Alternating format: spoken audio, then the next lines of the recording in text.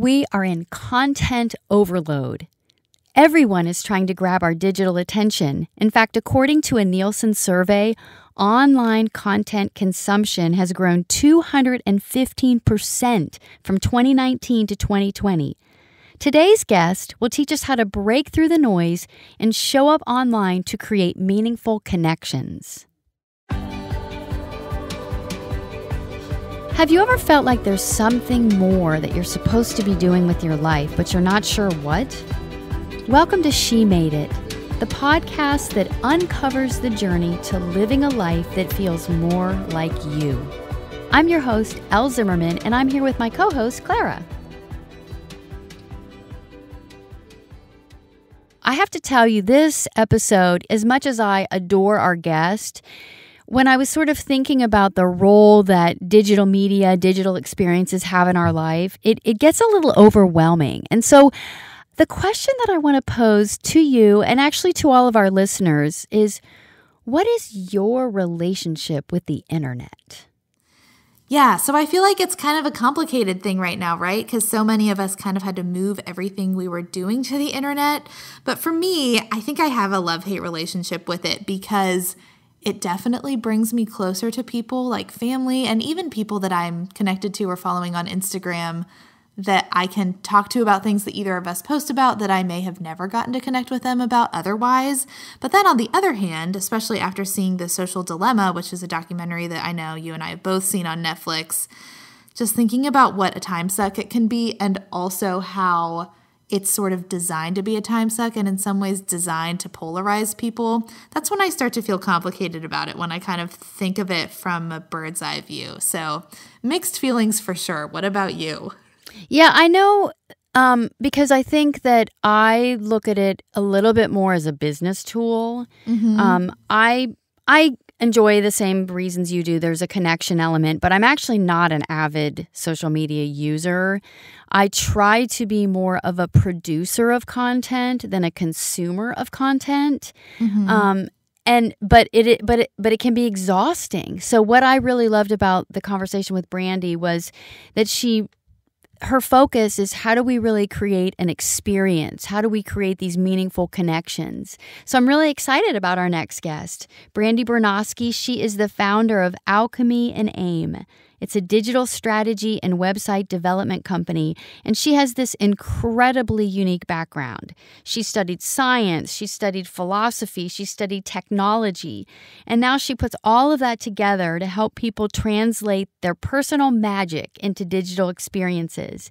And what is so fascinating about Brandi is that she's this lovely, very unassuming business owner, entrepreneur, but she's worked with the likes of Brené Brown, with Martha Beck. On today's episode, you'll learn how to show up as your authentic self online, how to magnetize your ideal client to you and discard those formulas that don't work. She'll teach us how to consume better content and then how to elevate our online presence. I think this is a great episode for us to be sharing right now, so I'm really excited to dive in.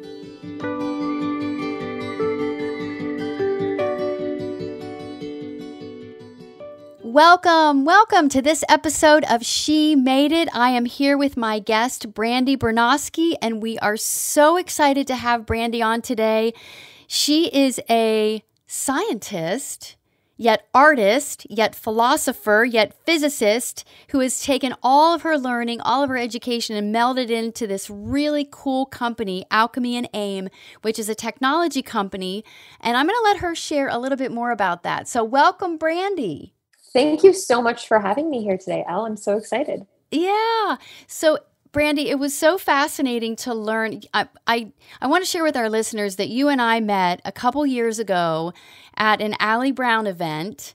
It was an event bringing in pretty successful female entrepreneurs from all over the world to how do we up-level, how do we step into the genius of our business and really show up in an iconic way. And it was really fun to meet you then. It was a great event. Yeah, her events are fantastic. And I have to say, I love meeting women like you and other women who are kind of looking at what else is possible and thinking differently about the world and their business. So it was a lot of fun.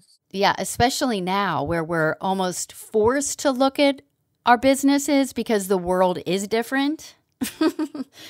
Yeah, this whole kind of recalibration with COVID has been a really interesting experience in, I know the word pivot is a little overused, but in pivot and reinvention and how do we shift to what is going to be kind of like the next new normal.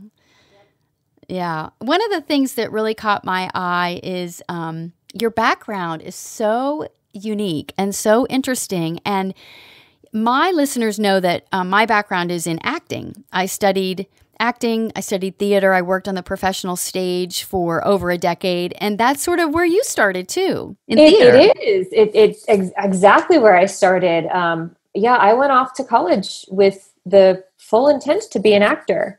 Went to New York City, to NYU, and studied at the Stella Adler Conservatory, and loved theater so much. Loved learning about it in different ways. I really appreciated that my education there wasn't just the practical piece of like how to be an actor, but also the very critical thinking piece of like, what are these plays that are being written? What do they say? And what are their comments on culture? So, it was kind of like a very full education. And, well, not to mention that you minored in like physics and math while getting the theater. I was just bored on the side as if that's possible. I had intended to be a physics major, but it just wasn't possible with the way the schedules worked out. And, I have to say, like, I'm really, really glad for that I had that experience in theater. It taught me so much about how people think and operate and what drives us as human beings. And it also led me to the realization that like a long-term career in acting wasn't going to be the right fit for me. I just felt like there was something deeper I wanted to get at about who we are as human beings. So I kind of inevitably like just kept going in school. Yeah, and then studying philosophy, religion, being in San Diego. And I just find it fascinating that all of your study in the humanities and the arts, but now you're in technology. Yeah, I wouldn't have predicted that either, but it is such a perfect fusion of everything that I studied. So, the physics and math it was the foundation of the code that I knew. So I had like just a little bit and was able to teach myself. I should say this. I became a website developer because I was a blogger. Like I was writing. That was actually like, I was creating posts and taking images. And like, I was just creating, honestly, for the sake of it being fun and enjoyable, and really just wanted to do something different with my site. So I had that base code knowledge, a little bit of HTML and a little bit of CSS, and was able to start weaving that into my WordPress website. And suddenly I had friends calling me up because they saw what I was doing on my site and asked for help on their site. So it was a very kind of unexpected turn in my life to get into like website development. But at the same time, when I look at how I use, the base that I had from physics and math for the code, philosophy for me was always about looking at the big picture. And I think if you're not doing that in any business, you're missing out on something. Theater, like I said, it goes right back to like understanding who people are and what they want and what drives them. Like that's marketing. Right. It kind of worked out well. And I found myself, as a freelance developer first, and eventually as like a business owner. Mm-hmm. And when you were blogging, was that a business, or was that just something on the side that sort of evolved into a business, the development part? Yeah, blogging was just something I loved to do. Like I just started blogging because I thought it was fun. I was actually voted I lived in San Diego for 2 years for grad school, and like 2010, I was named one of the top 5 blogs in San Diego, which was fantastic. Wow. Which, by the way, I'm just going to say San Diego's like my home away from home. I have a dear friend that owns an Airbnb there, and I spend time a couple times a year there, right near the campus of UC San Diego. So not a bad place to go to grad school. It's a fantastic place and so much inspiration. I had a lifestyle blog and I had a food blog, which really, is there a better place to do a food blog than San Diego? I don't know. And lifestyle. Yeah. Yeah. Yeah. So you were voted in you said top 10 blogs. Is that what you said? Top five blogs in San Diego in that year. I mean, just completely unexpected. I think a friend recommended me somehow. And it kind of took that unexpected turn into something else, which, I'm very grateful it did. Yeah. And so the name of your company is Alchemy and Aim, which I love that name. And I would just love to know the inspiration behind that. So I will tell you, I am terrible at naming things. Like, there was nothing I think more torturous than having to name a paper or a play or a poem when I was growing up. When I was writing for creative writing classes or in college, didn't matter what. Naming things, terrible.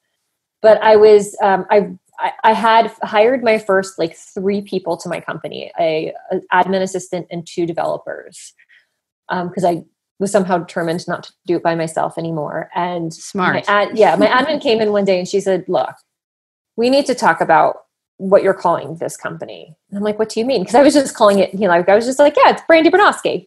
Boom, my company, which worked great when I was a freelancer. But she let me know, she's like, I've been working for you for a little while now. And it just, when people ask me what I do, I tell them and they find that to be really interesting. And they ask me who I work for. It just sounds weird. Right. I understood that. So I decided, okay, I have a team of 3 people. Maybe it is time to think about what the company could be beyond me and name it. And I was just sitting out on my porch, in this great little rocking chair and just kind of trying to figure out what I name it. And I hate to say, I really did come up, I feel like Alchemy and Aim is kind of a hipster name, but I love it simultaneously. And it just has that ring. For me, it was about alchemy, which is all about kind of transforming, starting off in one place and transforming to another place, which is really the journey I try to take our clients on. And then the aim of an arrow of taking it, making that transformation purposeful. Transformations don't just happen because you're bored and you don't have anything to do. They happen because you're going somewhere.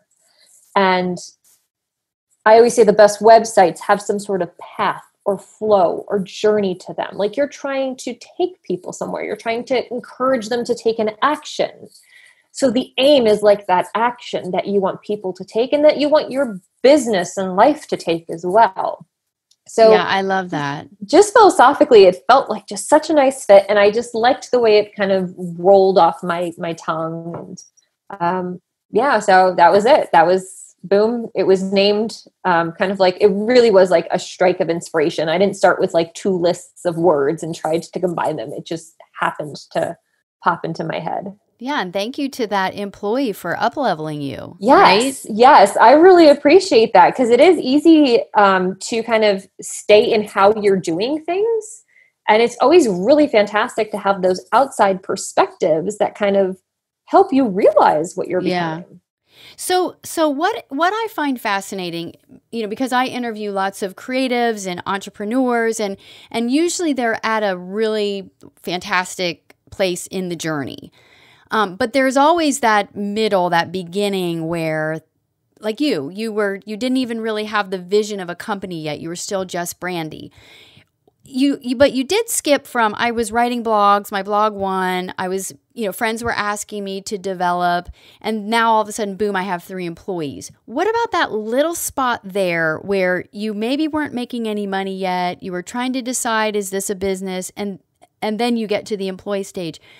Did that happen pretty quickly? Did that happen organically? What was that moment in the journey like? I will say it didn't happen very quickly. I left grad school and I got a job at a nonprofit. And so, I was doing my 40-hour a week in my cube and things like that. And I did that for about 2 years, actually. So it's not like I left grad school and I was like, aha, I will become an entrepreneur. Here's the answer I've always been looking for. It did not hit me like that. It really took me it took some time to work up the courage to make that leap, because I had just been so, I don't know, influenced by my parents, certainly. Like they wanted to see me in a secure job with, making money and happy and things like that. And it took a lot for me to get to the spot of saying, you know what, I'm going to become a freelancer. And I will say it was not easy at first. I had just enough work coming in because I was kind of doing some work on the side a little bit for some friends, or I had a designer I was doing some templates with, and like a little bit of work would come in with that. So I felt like there was enough inflow to be able to make the leap. But I think I started, it was right around April 15th of 2013 that I actually like officially left my job and like started the business. Isn't it funny how we have those dates? Oh yeah. We know the day that we took the leap. It was huge. And it was scary and exciting. And like the first few months were good, but I will tell you that July, I actually did not make enough money to cover my rent. Like it wasn't that, I had the money on the side, I had saved up, so I was ready to take the leap and I had a bit of a net. But I did not make enough money to pay rent then. And it really kind of led me to rethink a little bit of how I was doing things. And it was right around August, once I had that realization, that I started just actually like telling people what I did. So I feel like sometimes there's that spot in the entrepreneurial journey where you kind of like do it quietly and then you actually start telling people what you do. Yeah.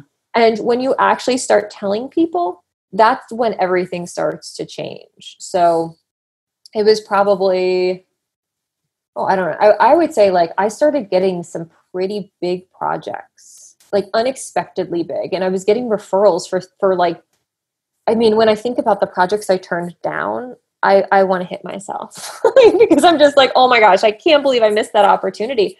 But by November, December of that year, I was overworked. I had work plus some.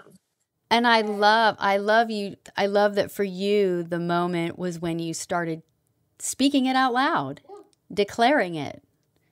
Yeah. And telling people that, like, not just telling like my mom and dad who knew I was doing something crazy and working for myself, but even telling like past people, like all the friends I had made blogging. I mean, I was just like anyone who would listen, I think I would tell just a little bit like, hey, I'm freelance developing. If there's anyone that who needs help, just, send them my way. And that it really did make a huge difference. I got some of to date, some of my largest clients. Wow. Yeah. So declaring it, but then asking. Yes. Yeah. And that's the stepping into your genius, stepping into your power. And when you talk about big clients, you have this very impressive resume. Your company has done work for Brene Brown and Martha Beck and Kate Northrup and Laverne Cox and some very, very powerful and influential women. So congratulations. Thank you. Yeah. Yeah. And were those jobs coming early, or did those come, like, how did you lead to that sort of client?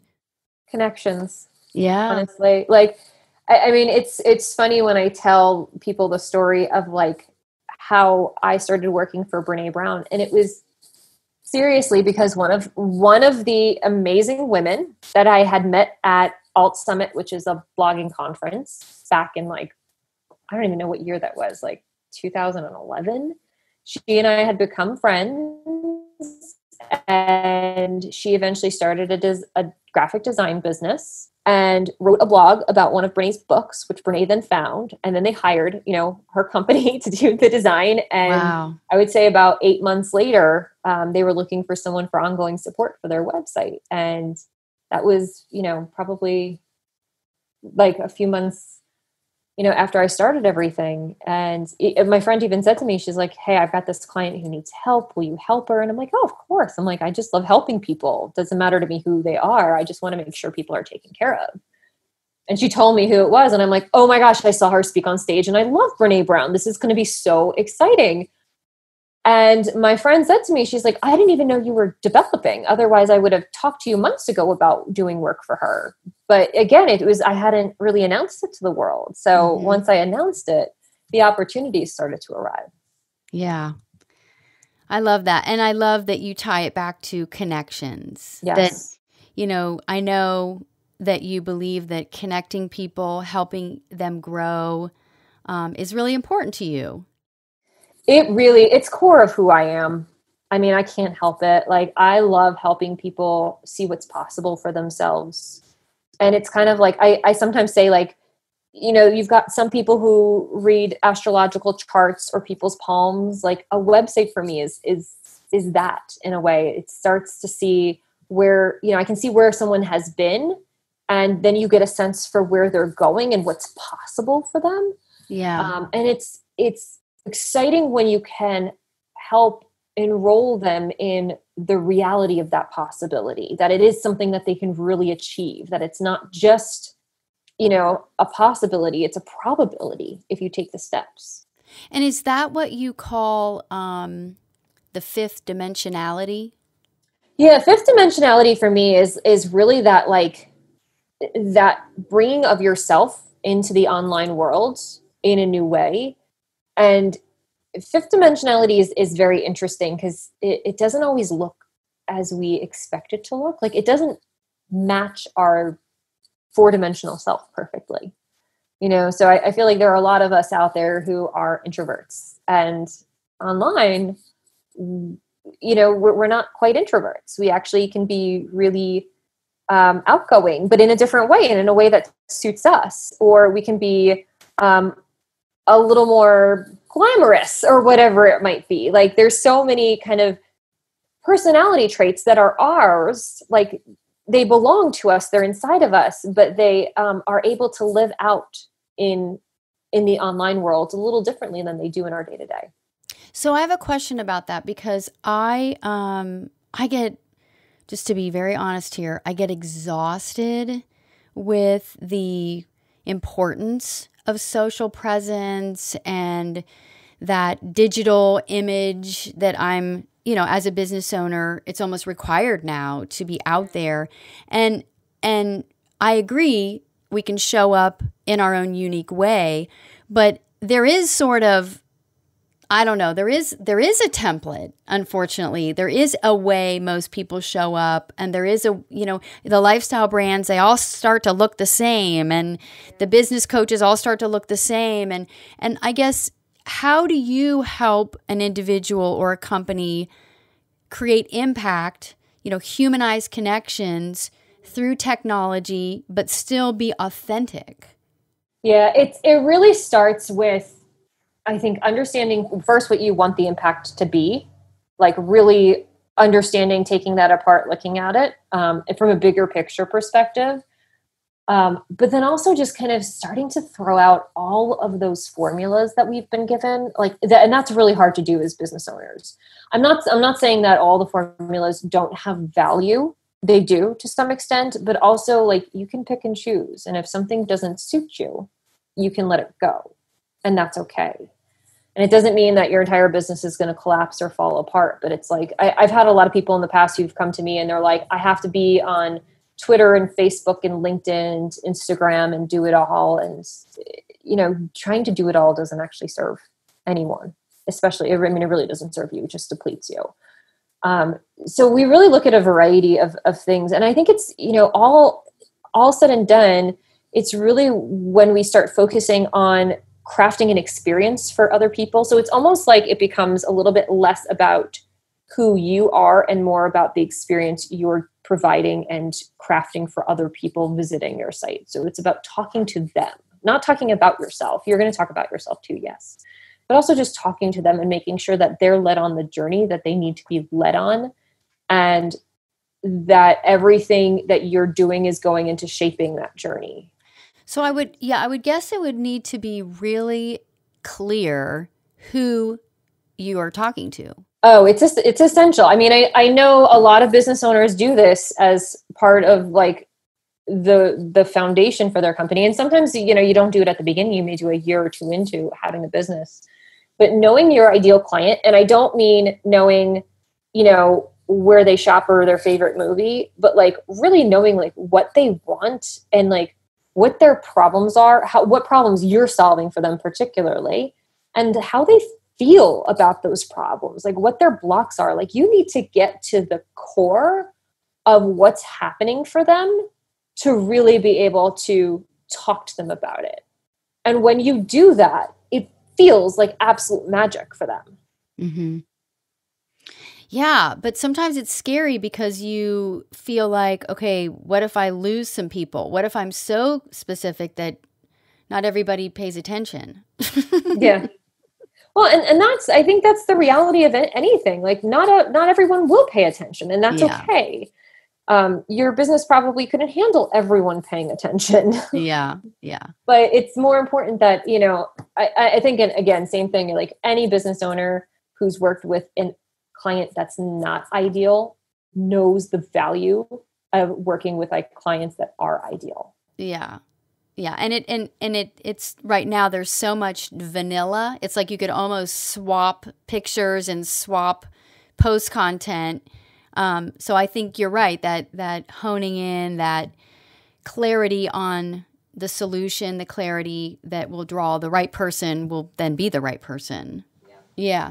You talk also about digital experience versus digital presence. Is that sort of what we're talking about here? Yeah, I really look at digital experience as like the whole journey. I think, for a long time, websites were looked as kind of like a online calling card, and that you could pretty much build it and be done with it.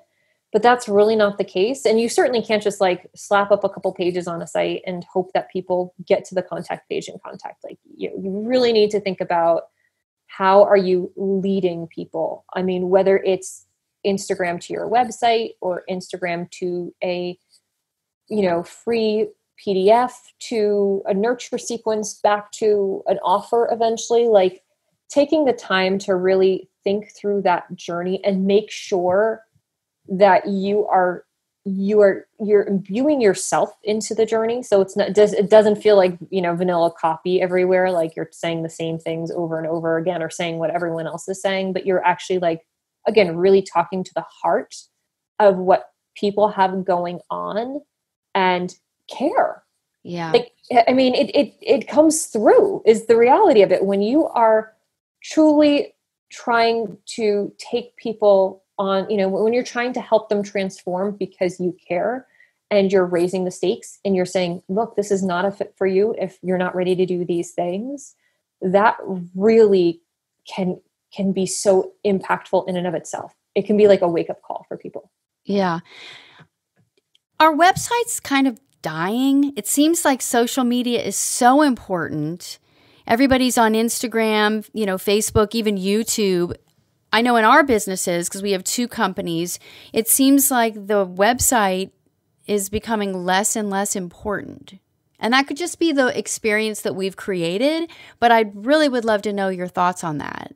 I don't think websites are dying at all. I do think they're a piece of the bigger puzzle, and I think they've always been a piece of the bigger puzzle. Like, if you build a website, but then you never drive traffic to it, if you don't go out there and meet people, or don't send, cards out, or if you're not on social media, people are not going to find your website. So they've always been just a piece of the puzzle. I think people are realizing now that they're actually a more important piece, because we have we can own a website. We can always drive people there. We can craft the experience we want with a website. If Facebook disappeared tomorrow, that could really damage a lot of people's business, especially if people don't have websites. Like, right. They'd have to scramble and put one up very quickly. So I think it's important to remember, like, you don't own social media. Social media could potentially go, or, I certainly know a lot of, business owners face they'll run Facebook ads and then the algorithms change, so you're facing, or, even SEO, like Google's algorithms change and you're not number 1 anymore. So I really think, when you can drive people to your website, when you can really capture them on a list, I think that is so, so valuable. I don't think you have to do it all on your website. That's like a kind of a different decision for every business of how much needs to actually happen on the website versus on other social media channels or platforms, or, Does this happen instead on the email list? I think those are business to business decisions. But I think minimally having a website that you can capture people's emails, those emails don't go away. Yeah. Yeah. Social media feels like, the laser light that you wiggle around the room and the cat chases it. That's what social media feels like. I feel like I'm the cat chasing the laser light. And there's always something new. Like there's always that next hot social media network to be on. And it can leave you kind of feeling pretty scattered, honestly. Right. You have to almost be very conscious about like, no, my audience is on LinkedIn, or no, my audience is really on Instagram or Pinterest, and stay focused on that instead of kind of getting caught in like shiny object syndrome. Right. What do you think, like as a new entrepreneur, what do you think that a business owner should look for as they, as they're stepping into technology, social media, like opportunities online? I mean, anytime I've had conversations with new business owners, the first thing I make sure is that they've actually had clients, because you won't know where to spend your time until you have clients. So, and I always tell them, like, just work your network, tell your friends, tell your family, tell people that you're now offering, pottery classes or whatever it might be, and let people know first, because word of mouth is so phenomenally strong and will drive people to you. When it comes then when you get to the point where you're actually, okay, like now you need to take on technology, I think you have to, as business owner, find technology that's a right fit for you. This is where I think like a lot of us kind of fall down rabbit holes of like, well, my friend uses this and she's been really successful. And it may be more like, a great example is I have seen business owners in the first year of their business get set up on Infusionsoft. They don't need Infusionsoft in the first year of their business. Like Infusionsoft is fantastic. There's a lot of really great things that it can do. But if you are just getting started and you have like 5 clients, you probably don't need Infusionsoft, Yeah, and for those who don't know, Infusionsoft, I will say, sometimes called Confusionsoft. It's like the customer relationship management. It can be e-commerce. It can be sales tracking. So it's an incredible product, super robust, but yeah, a lot of bells and whistles that many companies don't need in the first several years. Yeah. Yeah, you can get lost in little things like that. So I really like to emphasize like what problems are you running into with your business most immediately, like a system that needs solving. So, a quick one that a lot of people run into is that they need to schedule phone calls and they're going back and forth in emails trying to do that.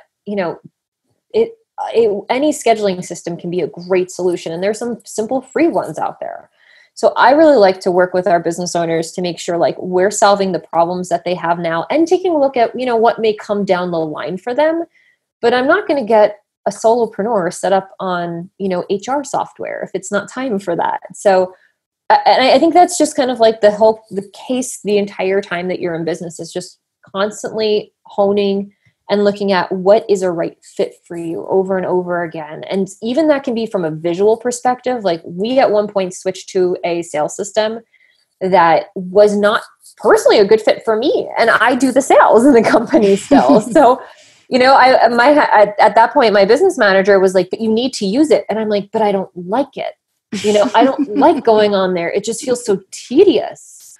And it was when probably very uncreative. Oh, insanely so. It felt like I was being asked to be a robot, and I'm like, look, this doesn't work for me. And I eventually did find a sales system that worked really nicely for me, and it was more visual, and I felt more engaged by it, and it actually felt more fun to be in the system than the other one. So, really just kind of like just understanding you may feel sometimes a little crazy as a business owner, and that's okay. You can like orient your business around your crazy. You don't have to orient it around other things that are out there simply because they're out there and other people say that they're good. Like you can find, there's so much out there today. Like there's so many. Almost too much though. It can be so overwhelming. It can be a little overwhelming. Yeah. I mean, at some point you have to make a decision, but at least know that you don't have to go with like the biggest software or the one that most people use. Like you can do a solid Google search and just get a couple of options and experiment a little bit and find one that is going to be a good fit for you. Yeah. So we're talking about technology and tools to help grow our business and our digital presence and digital experience. But what I would love to know is if we go back to the beginning and you started with acting and philosophy and physics and then moved into technology, where in your work do you find the place for self-expression and creativity now? Problem solving. I had no idea. So this is interesting because I think I was always a very creative problem solver. Like I loved puzzles as a kid. I particularly loved every Christmas. My mom would do, she would do a scavenger hunt for us, and she would tell us it was from Santa, but I'm like, I know, Mom, I know your handwriting. So she would try to disguise her hand. I have to tell you, I even practiced Santa's handwriting from a book one time, and my kids made me compare the signature to the book signature. They always knew too. Yeah, they do. But I loved those scavenger hunts so much, and like using my brain to like solve a riddle or solve a problem. So I think and it kind of weaves this way down. Like in all of my academic classes, I really loved taking two subjects. Like I mean, really my interest in religion was in the intersection of religion and science and how people can think about two differing belief systems and hold them together sometimes. Sometimes people say, well, I'm one or the other, but I've known a lot of people who are both religious and scientific. So it was always, I always found places to be really creative and like coming up with new ideas, solving problems. And I feel like I still do it with clients, like in talking to them about the website and what's possible. There's creative problem solving there. It happens all the time in my own business. I'm always looking at like, okay, what's not working optimally? And like, what are the possibilities of what I could do? Because yeah, I can absolutely go out and ask for advice. And sometimes I do. And I talk to like my business coach or, other entrepreneurs with teams or whatever it might be. But I really love putting my brain on different problems and just kind of exploring possibilities and thinking of like new, interesting ways that things can be done. It doesn't even mean you have to invent new technology. Sometimes it's just in the process of it. Right. So, yeah. Yeah. And then in going back to the study of theater and acting, and you talked about, human to human connection. And as we wrap up, what I'd love to hear is, because I know for you, it came up in your bio and in conversations that we've had before, that just meaningful connection, living in your truth, showing up, completely as yourself, radiating your light into the world is so important to you. And I just would love to get your perspective on how we do that with technology. I think it's utilizing technology for the points that, like for the data gathering points, and being human in the points that need to be human. And let me actually illustrate that with an example, because I think that's helpful. One of the things I do when new clients come to me is I send them to a questionnaire so I can get the basics from them. So that's how I'm utilizing technology, mainly an online questionnaire that gathers basic information, website URL, goals with their site, things like that. What that enables me to do is not to ask those questions when I have the call with them. They're already taken care of. And I can go so much deeper with my conversation about what they want, what they're looking to create in the world. So it allows for a more human conversation to happen because I've already used technology to get some of the data gathering out of the way. I love that. Yeah, because really you can put together the perfectly designed, perfectly developed website, but if it's not communicating, it's not connecting, which is what you're going to get in that human to human interaction, and the insightful questioning and really uncovering who they are, what their hopes, their dreams are. I think that's what if I think of the name of your company, Alchemy and Aim, that's sort of the combination. Yeah, that's really cool. Yeah. Yeah. I love finding opportunities for that. And it's the same thing. It's like I can spend time with someone going back and forth around a meeting time via email. Is that the most human conversation I can have with that person? No. So why don't I, outsource that to a scheduling software so that I can have a more human conversation with them? Yeah. And then obviously you're building rapport, you're building a relationship, and that's why people stay with you for years. Yep, absolutely. So, Brandi, are you familiar with the Enneagram? I am. So I have a guess of, because I am a lover of the Enneagram. I'm certified for individual coaching and team training with the Enneagram, and I just have a feeling I know what your number is, but I'm gonna ask you what Enneagram number are you? I'm a 9. I'm a peacekeeper. You're a 9. Is that what you thought? I thought maybe a 4. I'm a 9. Oh, I love that. We're a peacekeeper type. It really comes out eventually. Yeah. Yeah. No, I was thinking 4 because of the creativity, the diverse, but I totally see the 9. Yeah. You must be a great boss too. 9s are really good leaders. I do everything I can to make sure my team is well taken care of. Like for me, it's just all about having that balance between, not even just between work and life, but just knowing like, we live our lives to bring more joy to the world, and that includes to our families. So it's to our clients, to our families. And I really do strive to make sure that I am the leader that they deserve. That's awesome. And just because I'm curious, and you said you love books, either what's the book you're reading or what's your favorite book? A favorite book is Paulo Coelho's The Alchemist, hands down. Like it's just such a fantastic, wonderful read. And I think probably I read that years before I thought of naming the company, and it just felt like it probably just burned in my brain in that way. Perfect. I love it. Brandi, I just so enjoyed learning about you and your company, and I know our listeners, I'm sure, got tons of incredible tips and encouragement, and it's been a real pleasure. Thank you so much for your time today. Well, thank you so much for having me. It's been a wonderful conversation.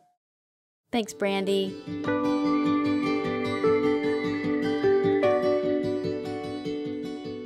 Okay, Clara, I'm very interested to hear what you have to say about this interview. I will tell you that it did give me a little bit more hope.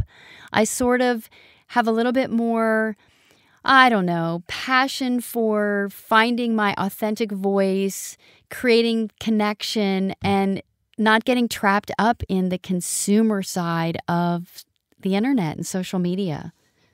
Totally. Yeah, that was kind of my takeaway too, because I was an English literature major who now works in marketing and content creation and things that are very internet based. So it was really inspiring to hear that Brandi didn't pigeonhole herself either. She let herself study very historic things like philosophy and art and science, but then was able to go into a field that's very tech based. So I just love that she combines those two things. So for those of you who don't know, my son, Noah, is part of my audio engineer team, and he gets to hear these conversations as they're being recorded. And this one was fascinating for him because he loves science, he loves religion, he loves philosophy, he's studying technology. So it was a great lesson for him in be open to what you love. You never know where it's going to lead you. Totally. I love that. That's the perfect way to say it. And one of the sort of common denominators among a lot of our guests is that their journey is a combination of all these different experiences, all these different paths, but then it culminates, at least in the space where we're having our conversation, where it's this like gathering of all they've brought up to their life to that point. So it just reminds us that nothing is wasted. Nothing is too small. We never know.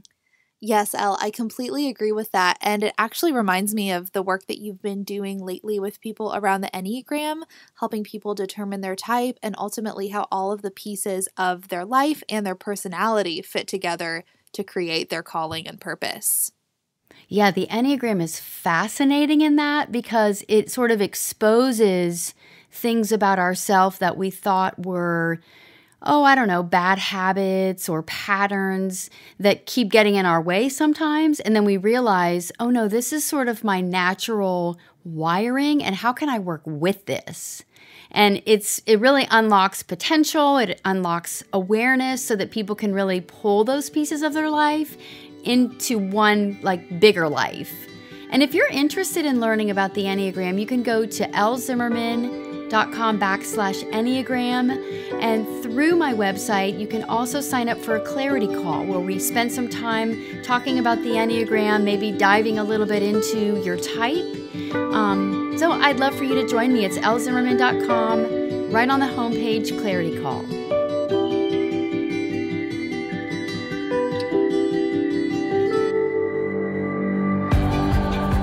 Thank you so much for joining us for today's episode of She Made It. And as I always say, if she made it, you can too.